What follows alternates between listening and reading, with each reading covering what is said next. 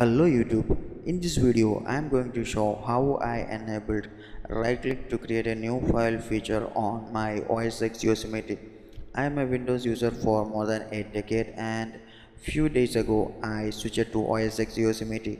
My first big problem was right click to create a new text document or new HTML document like that.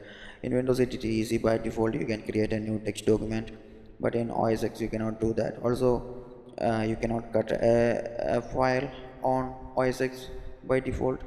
For this I found an application called Xtrafinder. By using Xtrafinder you can enable this kind of features on OS X Yosemite for free. Yeah, it's a free application. After installing Xtrafinder you have to go preferences and add items to finder menus and check new file. Now you can right click anywhere and create a new text document there in desktop or folder, etc.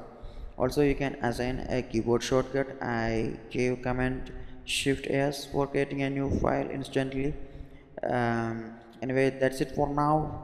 If you like this video, please hit the like button. If you dislike this video, please hit the dislike button and let me know what you think about this video in the comment section. Thanks for watching. Have a nice day. This is Vishnu. Bye bye.